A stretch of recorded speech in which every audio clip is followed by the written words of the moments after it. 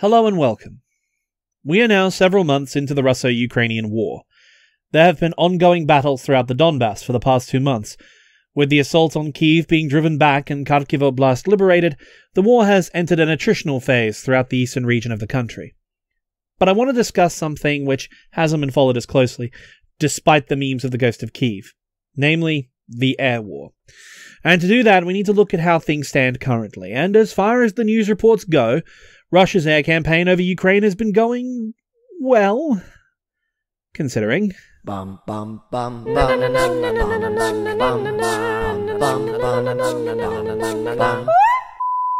Oh dear.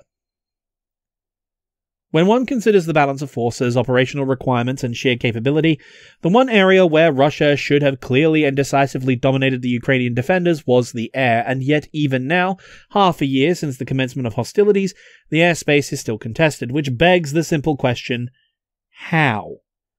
But as the title suggests and the scope of these videos show, what, who, and why are just as important to answering this most basic of questions. Now I'm going to put out a massive disclaimer that everyone covering this war should be doing. Due to the nature of air operations in wartime, almost all the nitty-gritty details and raw data is highly classified. What we do know is confirmed by OSINT sources, public releases from state actors, such as the Pentagon, Russian and Ukrainian Ministries of Defense, etc., or from primary sources on the ground in Ukraine and from the few fighter pilot interviews given by Ukrainian aviators. As for the presenter, myself, I am not a fighter pilot, nor am I a member of the Royal Australian Air Force. I am just a military historian whose obsession since age 3 has been combat aviation and war in the air. So while I have extensive academic knowledge, and my combat flight simulator hours are absolutely insane, I am not a professional in this field. But I do heavily draw from the expertise of real-life combat aviators who populate the online space, such as Mover, Gonky, Jello, and Mooch here on YouTube, who themselves have been discussing the air war and their perspective of the ongoing conflict. I also want to mention Chris from Military Aviation History, and my ever hard-working friend and colleague Perrin. I highly recommend checking their videos out if for some weird reason you haven't already. Simply put, these videos' purpose is to give the average person a solid and easy-to-understand grasp on the air war. It involves the military doctrine of the combatants, the weapons they are using, how and why they are used the way they are, and how that has led to the current situation. For those familiar with modern air war and the methods of fighting it, or if you just want to know about the news and combat information, I suggest moving to the how and why video, which you can find here if I've done my YouTube due diligence correctly. But I would say that a cohesive understanding is important, so I do suggest you watch this one as well. Plus, I could use the watch time. Because despite all that has transpired and the intensity of the fighting on the ground, as it has been since 1939, the fight for the air remains the most vital component of modern war. If command of the air is denied to you, your tactical and strategic options are severely, if not decisively, limited. And if you are the invading or attacking force especially, this will almost certainly lead to your defeat. But before we can discuss any of that, we need to introduce our combatants.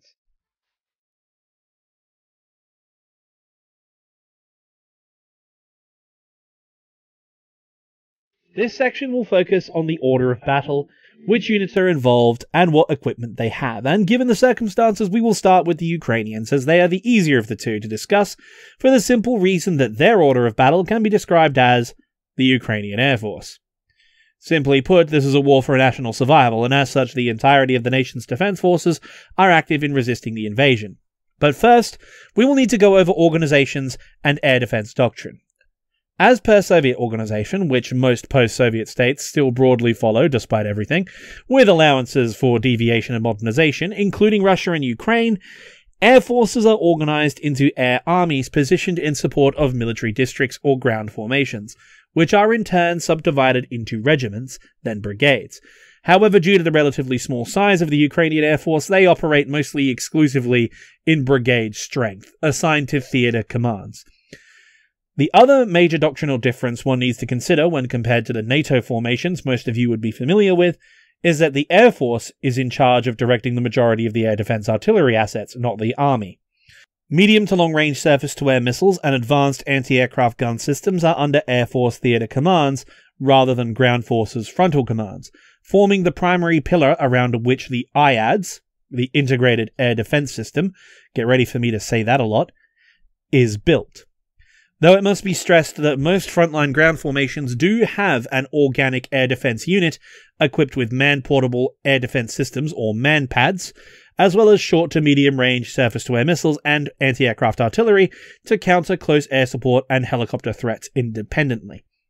This is an anachronistic holdover from the Soviet era, where frontal aviation, those being fighters, bombers, and attack helicopters, were assigned to forward areas in conjunction with ground formations, while territorial air defense was assigned to an entirely separate command and control structure responsible for maintaining the Soviet IADs, the Air Defense Forces, and they themselves had their own interceptor and missile brigades. Imagine the Coast Guard to the Navy just for air defense. They have a lot of the same gear and perform similar missions, but they have a distinctly different operational focus, and to facilitate this they have an entire separate chain of command. After the fall of the Soviet Union, however, these units were divided in responsibility between the armies and the air forces of their respective successor countries, and as stated before, shorter range weapon systems were deployed to the frontal units in the army, while longer range weapons and their protection elements were sent to the air force.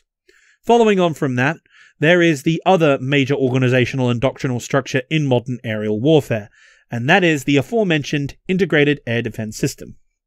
An IADS can vary nation by nation based on its capabilities, doctrine, and defense needs and their budget, etc., etc., but in simple terms, it is the cohesive organization of all counter-air assets for the purpose of restricting the activity of, and if possible, repelling enemy aircraft from your airspace, whether that be the frontline airspace all the way to your strategic interior. In practice, the first true IADS organization was RAF Fighter Command during World War II, which saw combat during the Battle of Britain in 1940. Using a network of radar stations and observation posts to plot the movement of German raids allowed for the efficient allocation of fighter squadrons to intercept and destroy the enemy. Since those early days, technology has changed the IADS into something ridiculously more lethal, namely the surface-to-air missile.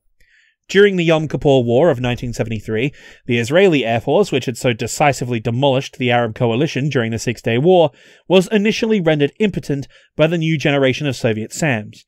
Likewise, the all-conquering, all-powerful force of United States combat aviation, both Air Force and Navy, was held at bay to a significant degree by the Vietnamese Integrated Air Defense System, to the point that the entire modern concept of suppression of enemy air defense, or SEAD, was born out of their experience encountering them, resulting in the accelerated development of anti-radiation missiles, dedicated SEAD squadrons known as Wild Weasels, and expansive tactics to deal with surface-to-air threats. Fun fact: when the Wild Weasels were originally established, their reaction to their mission orders was adopted as their official motto, YGBSM.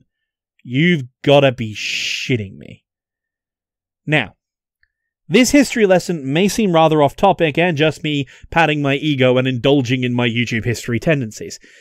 And well, yeah, but it also gives you some background into how these systems evolved and why, which will help get across points later in this video and the next one, while also giving you an idea of what an IADS is comprised of.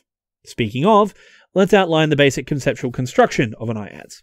Now, there are three main components of an IADS: detection, coordination, prosecution. This starts with detecting the threat, then analyzing and plotting those threats, determining what the best response to those threats are, and then allocating assets to deal with them. Those assets then intercept, and if you are on a war footing or if it poses an imminent danger like a hijacked airliner, destroy the threat. In the making up of those components comes the following. Detection is comprised of medium to long range search radars, AWACS, drone reconnaissance, satellite tracking of enemy air bases or missile fields, and the good old-fashioned Mark I eyeball from ground or naval observers, be they military units or civilian volunteers. They feed information, real-time intelligence, and if possible, a raid count, that being the number of incoming threats, to the command and control network. The command and control network forms the coordination component and is usually based in a central air defense headquarters, although in the case of frontline air defense, due to the fast-paced nature of operations, they have their own organic command post on site to respond to immediate threats. They filter through the information and decide what asset to allocate to the incoming threat. The assets they have at their disposal are made up of overlapping systems for different roles. Short to medium range SAMs and anti-aircraft guns are for helicopters or low-flying frontal aviation threats. Medium to long range SAMs are for medium to high altitude threats, and fighters are deployed to intercept unidentified targets or aircraft that have penetrated the outer defenses. As one can imagine, in a full-scale war situation in the missile age, such as this one, fighters are usually the last line of defense because you don't want friendly aircraft mixed in with enemy aircraft. The missile may know where it is and know where it isn't, but it doesn't really care who it hits or what side they're on. During the Gulf War and Operation Iraqi Freedom, more than one NATO pilot met their end via Patriot missile, and in Ukraine the same story has been seen with the S-100 series of SAMs, on both sides. In any case, the various weapon systems and their ranges overlap with one another, covering every single corner of your sky, creating a large air defense bubble over your controlled airspace, into which any bandit that ventures shall meet his doom. Theoretically, anyway. As though all of these weapons and their command and control were integrated. Incredible. Alright. With that explained, let's go over what weapon systems are available to who, how they work and what they're for, and of course how they fit into the integrated air defense system, etc, etc. And as stated, we will start with Ukraine, although what is useful is that both sides are using Soviet platforms.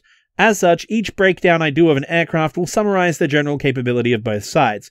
However, I must stress that in almost every case, the Russian variants will have advantages, most likely in technology, and I will briefly go over that when I discuss the Russian order of battle. The Ukrainian Air Force began the war heavily outnumbered. Exact inventory is hard to say, so I will use the figures available from February of 2022, however they're most likely not precisely accurate. The primary fighter interceptor of the Ukrainian Air Force is the MiG-29 Fulcrum. Ukraine's variant of the MiG-29 has gone through several major upgrades since it was originally introduced into the Kyiv Military District's air defense during the Soviet era, but it is nevertheless still an analog fighter from the 1980s. Lacking the later modernization packages of Russian variants as well as the more modern missile and radar systems. Another major issue is it doesn't have all the modern situational awareness systems available on the more modern fighters, meaning that it still operates as it was originally designed by the Soviets as an area defense interceptor, relying on AWACS, or ground control intercept, to steer them onto threats or their patrol route. That said, in the raw capability department, the MiG-29 as an airframe has truly outstanding performance, both in speed and maneuverability. Before the Luftwaffe retired their Fulcrums, and during Ukraine's NATO exercise Clear Sky, as well as the efforts of Poland and Slovakia and other MiG-29 operation countries, it's been demonstrated that during joint training exercises with the United States Air Force and the US Navy, that in a BFM environment, that being close range with guns and heat-seeking missiles, the MiG-29 is equal to, and in some cases superior, to the F-16 and the F-18 if flown to the limits of their airframe. And, as Exercise Clear Sky as well as the war has shown, the Ukrainians are all about flying to the limit. During the onset of hostilities, the Ukrainian Air Force had between 40 to 70 MiG-29s available for service, with 8 two-seaters for conversion training. However, due to the intensive maintenance cycle for older Soviet aircraft and the inability to readily source spares from Mikoyan for obvious reasons, actual operational readiness was most likely 2/3 of that. In fact, for all future legacy Soviet systems on this list, it would be safe to assume that the state of affairs applies to all of them to varying degrees, with the exception of homegrown modifications from Ukranoprom. Anyway, on to the next aircraft. Supporting the MiG in the air superiority role while providing an accurate ground attack platform is the best aircraft in the Ukrainian inventory, the Su-27 Flanker. Built as a response to the F-15 and the last major aeronautics project completed by the Soviet Union, the Flanker has formed the bedrock of Eastern Bloc combat aviation for the 21st century. There are multiple variants and indigenous modifications of this aircraft in service all over the world, from Malaysia to India to China to half the developing world. It is very fast, very heavily armed, and above all is insanely maneuverable, to the point that until the advent of the 5th generation fighters such as the F-22, it was the most agile modern fighter in the world, and due to the sheer size and efficiency of the airframe compared to the MiG, the Flanker has a lot more capability as far as avionics, situational awareness, high technology, and radar is concerned, for a Russian aircraft anyway. Unfortunately, once again, the Flankers available to Ukraine, while having been modernized similarly to their MiGs, are not anything like as capable as the Russian airframes we will discuss later, such as the Su-35 and the Su-30. Nevertheless, they are still a very capable airframe and are usually flown by Ukraine's best pilots. At commencement of hostilities, 32 Flankers were available to the Ukrainian Air Force, 6 of which were two-seaters used for conversion and training and specialist ground attack missions. Now, onto the most iconic and commonly seen Soviet aircraft during modern conflict and the Soviet war in Afghanistan. Flown by every former Soviet state, the Su-25 Frogfoot, or as it's known in Russian-speaking nations, the Rook, is often seen as the Russian A-10. However, it is in actuality the direct descendant of a concept that would ultimately define Soviet frontal aviation for the entirety of the state's existence. The Il-2 Stemovik became the most produced combat aircraft in history, and during World War II was described to be as vital to the Soviet Union as air or bread, by a man with a rather magnificent mustache and a monumentally horrific government policy, which involved a lack of bread half the time. 2 decades later, it was obvious to the VVS that the capability which had saved their country during the Great Patriotic War had ebbed away in the jet age, and that a new Stemovik was required. The Su-25 entered service in 1978, and has not changed much since then. It has received several modernization packages for GPS navigation, newer missiles, guided smart munitions, etc. The Russian ones especially, with their SM-2 and SM-3 block models, and it can perform every type of ground attack mission available except stealth or long-range deep strike missions, for obvious reasons. But really, it is the same old jet now as it was then, and in keeping with the IL-2, or to use a more familiar pop culture analogy, the Kalashnikov AK tradition, it is the personification of the Russian equipment stereotype. Is good, strong jet. Crash is okay, we fix with hammer. If blown up, bring it back, we fix. Great plane, carry lots of bomb to drop on capitalists and enemies of the state. It's cheap, it's rugged, it carries a crapload of ordnance, and it can hang around over the battle area and bring its pilot home from things he really shouldn't come back from. Downside is, despite Russia's best efforts, it's still not very high-tech. It is almost entirely analog, with little in the way of battlespace situational awareness or automatic targeting. It really doesn't have any of the high-technology aids that modern ground attack aircraft have to prosecute targets. That said, of course, it still does the job. It still gets warheads on foreheads. But like the A-10, due to the nature of CAS as a mission, close air support for those who weren't paying attention, no matter how rugged it is, it also has the highest casualty rate of both air forces during the conflict. At the outset of hostilities, Ukraine had between 15 to 30 Frogfoots on strength. But to perform the more complex and dangerous deep strike missions that the Su-25 can't do, or a precision strike, or even just to carpet bomb an enemy convoy should the opportunity present itself, you need something special for that purpose. And both sides operate the Su-24M Fencer D. The Su-24M is the modernized version of, get this, the Su-24. Though, once again, modernization when discussing Russian aircraft is a relative term, and is usually not to the standards required. The Su-24 is a variable geometry swing-wing aircraft capable of very high speed and very low altitude. It has the Soviet equivalent of pave-tack terrain-following radar, inbuilt targeting pods for laser and TV-guided munitions of dubious quality, electronic countermeasures and jamming equipment, tactical reconnaissance equipment, and most importantly, a huge payload. It flies in low at supersonic speed, hits its target with precision, relatively, and then leaves even faster, jamming and flaring for its life. However, all that capability comes with a cost. And I will warn you, I am not afraid to make very dark jokes. When the United States Navy retired the Tomcat, there was a wave of depression that swept the world of aviation. No more shall we be venturing forth with those mighty wings into the danger zone.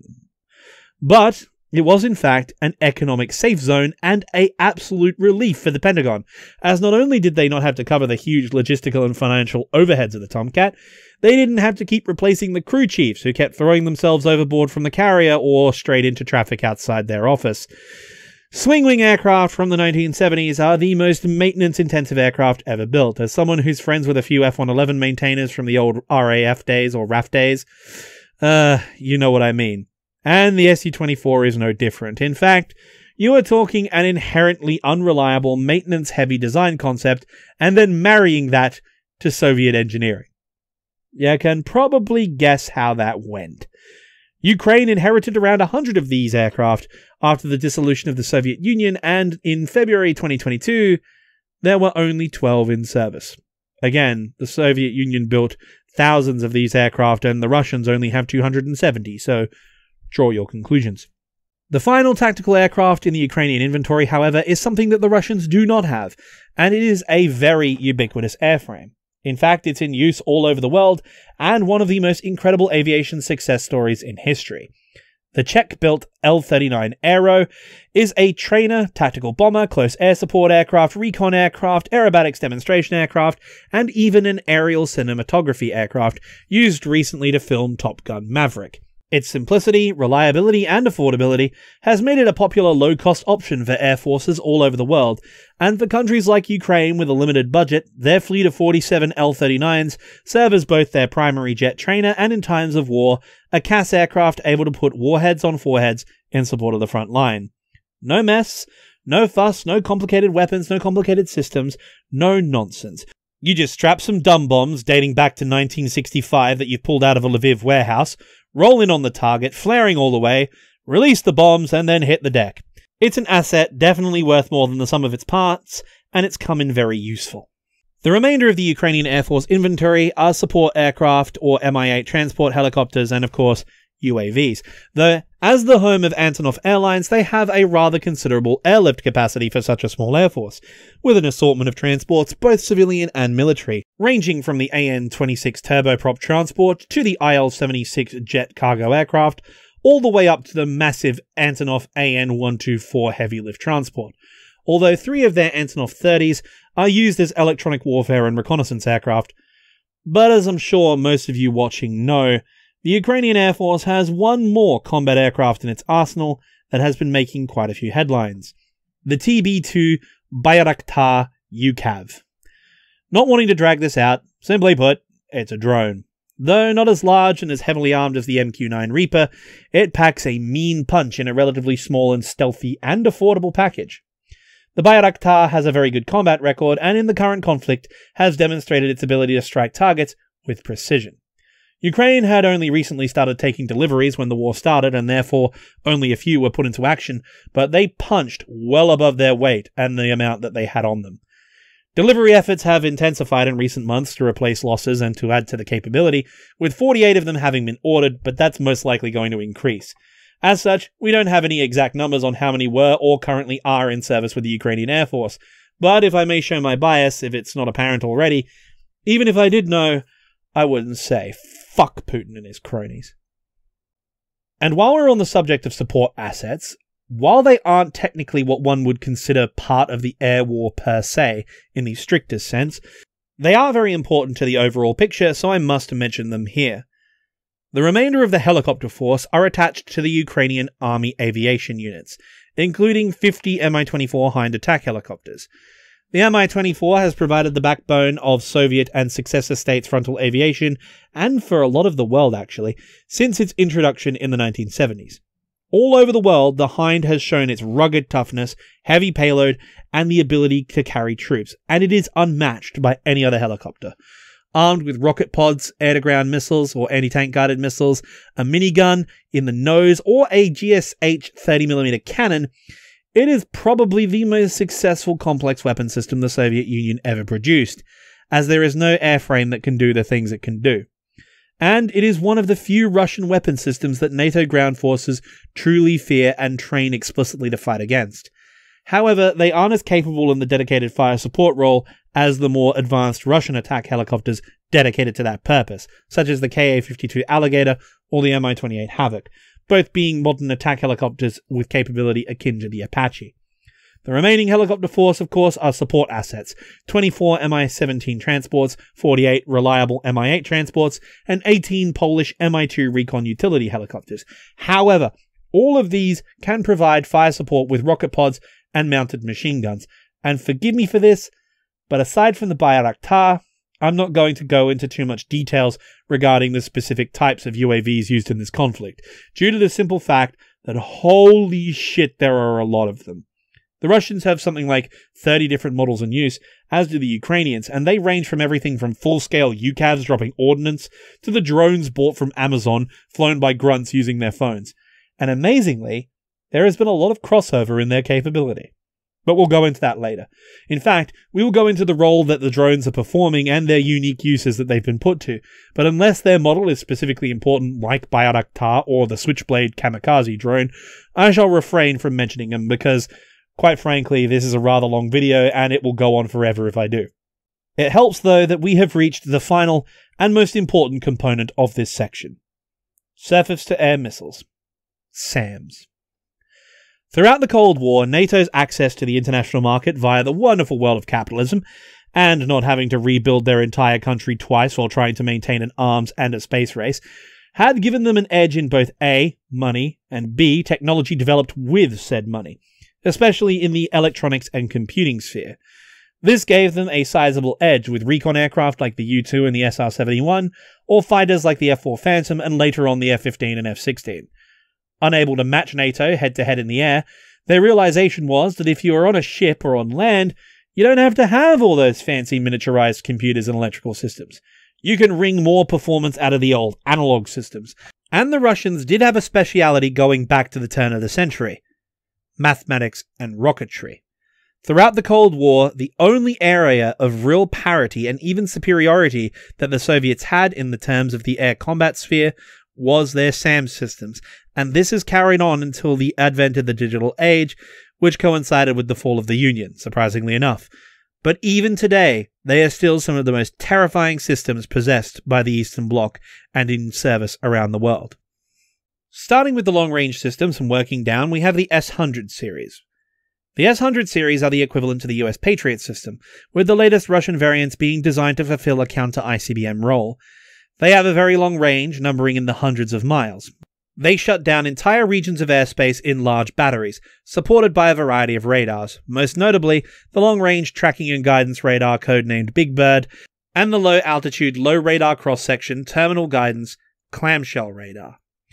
Ukraine is equipped with the S-300 series, deployed in the 1970s and modernized throughout its lifespan by Ukranaprom and Ukraine's former Warsaw Pact allies. Their exact number is unknown, but they were the primary targets during the initial phase of the invasion for a very good reason. The Russians, likewise, have more modern variants of almost every weapon system Ukraine possesses, and has large numbers of S-400 and S-500 batteries closing off the airspace over the battlefront. Again, due to their importance and the proliferation of these systems, exact numbers are unknown and there is no way to independently verify them. That said, Warsaw Pact nations have essentially emptied their old stocks and donated them to Ukraine, as the US has backlogged them with Patriot. So it's safe to assume that both sides have managed to field a substantial number of the systems and maintain them. The most prolific SAM system in Ukraine on both sides, though, is the Kub and Buk series of medium-range mobile systems. They were developed to provide heavy anti-air defenses on the front line of a Soviet offensive through Europe. They are quick to move and set up, while being able to engage both fixed-wing and rotary targets at longer ranges. They are exceptionally useful, as they can be used both in a strategic and a tactical role, and these were supplemented by the more technologically advanced Tor system, developed in the 1980s with much more advanced targeting, multiple target engagement, and an inbuilt high-powered radar.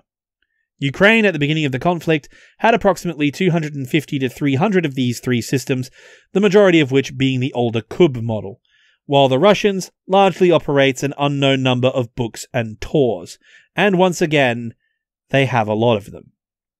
Finally, there are the shorter range systems. Both Ukraine and Russia are armed with the highly mobile Strela 10 tracked SAM and the 9K-33 Oza wheeled SAM. Ukraine has around 150 of each type of system, while the Russians have closer to 400 of each type of system. But none of these aforementioned SAMs are the scariest system in the battle space. Oh no. That title is reserved to the Tunguska and Pantsir short to medium range surface-to-air missile and gun systems. Carrying the most modern radar gun systems available to the Soviet Union and later the Russian Federation, the Tunguska and the Pantsir are lethal at close-range targets, especially drones. Their rate of fire and accuracy are terrifying, and in a pinch, they are even capable of engaging ground targets, just as their predecessor, the venerable ZSU-23 Shilka, has done for half a century. In fact, the Shilka too has seen significant service in this conflict, having been modernized and brought out of storage on both sides as the situation has deteriorated since 2014. However, the Tunguska and the Pantsir have one weapon that terrifies anyone in the combat aviation sphere more than anything. The 9M311 and 95E6 surface-to-air missile. Now, to understand why this is scary, I need to explain how a radar warning receiver works. A radar warning receiver, or RWR, is a sensor equipped in an aircraft which informs the pilot what type of radar is looking at him and when a radar-guided missile is fired at him. An infrared missile, like those fired from the man-portable weapons or a heat-seeking missile from a fighter, does not show up on the RWR, but is usually close enough to have a long white trail easily visible. To defeat these missiles, the pilot has access to flares, which create large heat plumes against cold blue sky in order to trick the missile into hitting those instead of the jet engines on the plane. And most of the time, the heat-seeking threat can be avoided altogether by flying at higher altitudes and keeping your distance from enemy planes by using radar missiles or long-range weapons instead.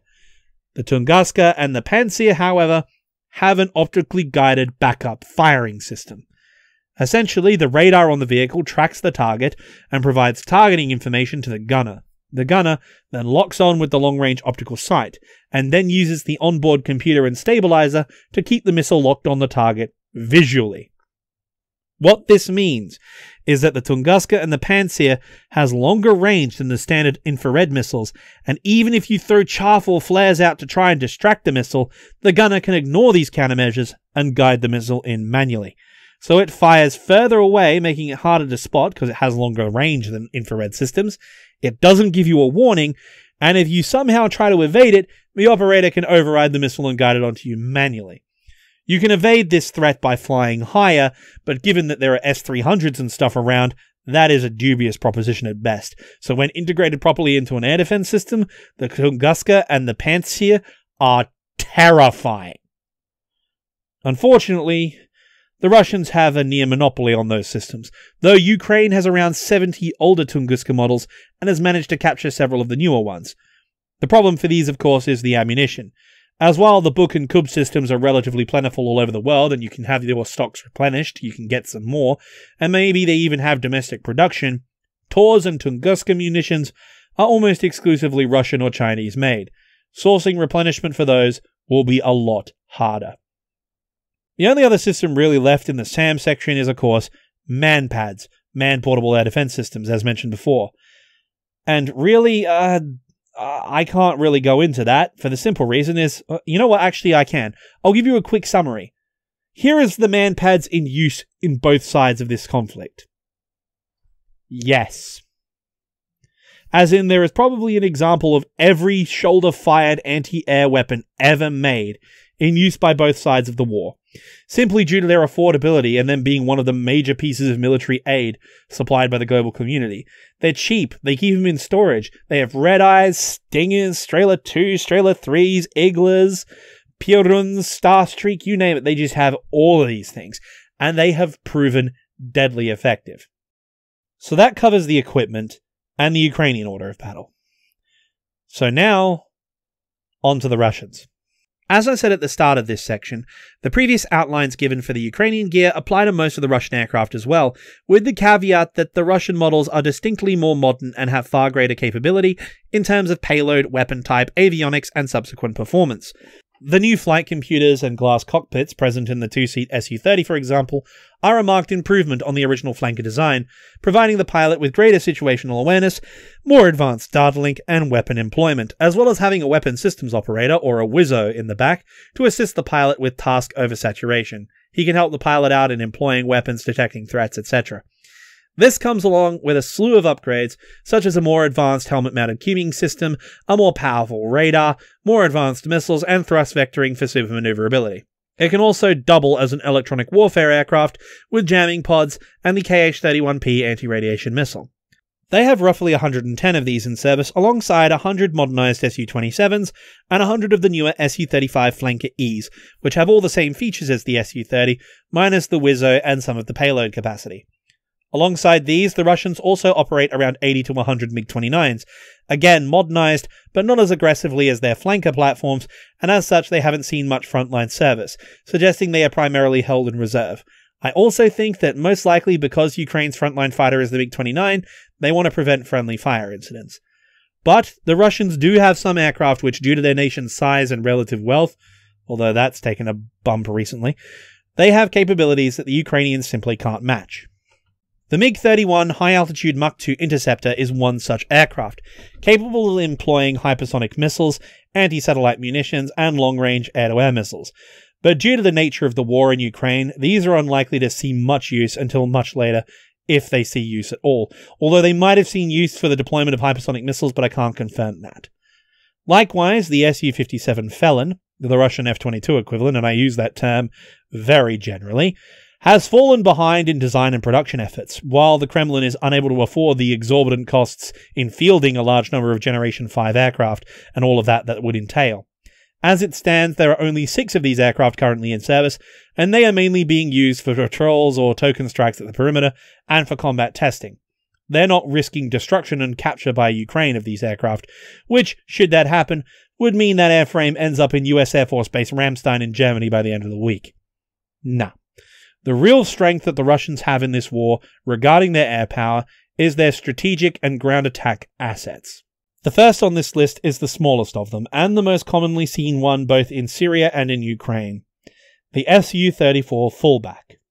The Su-34 is based on the flanker platform and is intended to fulfill the supersonic bomber role in order to replace the large, expensive and aging 270-strong Sukhoi 24 fleet, as well as the supersonic Tu-22M swing-wing backfires. Again, that variable geometry technology is maintenance-intensive and expensive, so they want to get rid of it. The Su-34 is heavily armed, equipped with the latest technology available to Russian aviation in terms of avionics, weapons and electronic warfare. It marries the larger and more powerful modern Russian equipment with the reliable and outstanding performance of the flanker airframe. It has proven to be the most effective of the frontline aviation assets in current conflicts, albeit with a higher casualty rate. And it is that fact which makes the next collection of aircraft the most important asset the Russian Air Force has in this war, providing them standoff capability. The Long Range Aviation Service, equipped with 15 Tu-160 White Swan supersonic strategic bombers, 42 Tu-95 turboprop strategic bombers, call sign Bears, and 66 Tu-22M backfires. They have been performing the vast majority of Russian sorties from day one of this campaign. The Soviet strategic bomber fleet was once far larger and mightier than this. Even so, this condensed and heavily modernized force has proven their lethality by bringing some of their most vital capabilities: air-launched cruise missiles. With the efficacy of modern SAMs reducing the effectiveness of conventional air operations, these long-range strikes with faster cruise missiles have proven the best method for striking strategic targets in depth, and pose the greatest air threat to the Ukrainians as they simply can't counter it. The most prevalent missile we have seen is the Caliber cruise missile system, which does have an air-launched variant, though due to the intensity and the number of sorties, it's safe to assume that all currently active models of air-launched cruise missile are currently being used. To carry out the invasion of Ukraine, the majority of Russia's modern air forces were committed to the campaign. However, the Moscow Military District and the Syrian Expeditionary Force maintained some of their strength, while older airframes based in Central and Far Eastern military districts have been kept in reserve. An exact number of aircraft and squadrons can't be given simply because that information is classified, and the majority of public information are that of paper figures, which, given the track record of the Russian Air Force over the past decade, I don't believe those figures for a moment. But we have been able to put together a rough order of battle based upon what we know. The Russians committed 3 full air armies to the invasion, consisting of 4th Air Army, the 6th Air Army, and 11th Air Army. They are supported by the 37th Air Army, which is the long-range strategic aviation force. I couldn't find updated modern tables of organization for these, so the aircraft type and base location is out of date on this example here, but this shows the basic outline of a Russian air army. Between 6 to 8 regiments of aircraft, numbering 2 or 3 squadrons per regiment. They are supported by between 2 and 4 missile regiments, usually armed with S-400s, and their attached short-range Panzer elements. Aircraft squadrons usually number around 12 aircraft, so removing the 37th from the picture, as they have a unique structure, and averaging out at 2 squadrons of 12 aircraft across 7 regiments, gives the total air strength of 3 air armies at roughly 500 aircraft, with around 80 strategic bombers on top of that from 37th Air Army, which amounts to roughly 75% of Russia's combat strength, the majority of which being its most modern systems. These are backed up by the support aviation assets sited at nearby air bases, including a squadron of A-50 AWACS to provide situational awareness, command and control and air intercept, along with a squadron of IL-78 tankers to keep air operations running continuously. And of course, these figures don't include the frontal aviation assets comprised of Ka-52 Alligators, Mi-28 Havocs, and Mi-24/35 Hinds, assigned to their own independent squadrons and the air assault forces. They are of course supported by the Mi-17 and Mi-8 squadrons, which number hundreds or maybe even in the thousands of helicopters. And due to the heavy focus on air assault and airborne operations by the Russians during the outset of the invasion, most of the inventory of attack and transport helicopters were most likely in attendance. As one can see, the balance of forces in February of 2022 were decisively in Russia's favor across all metrics. Victory should have been assured.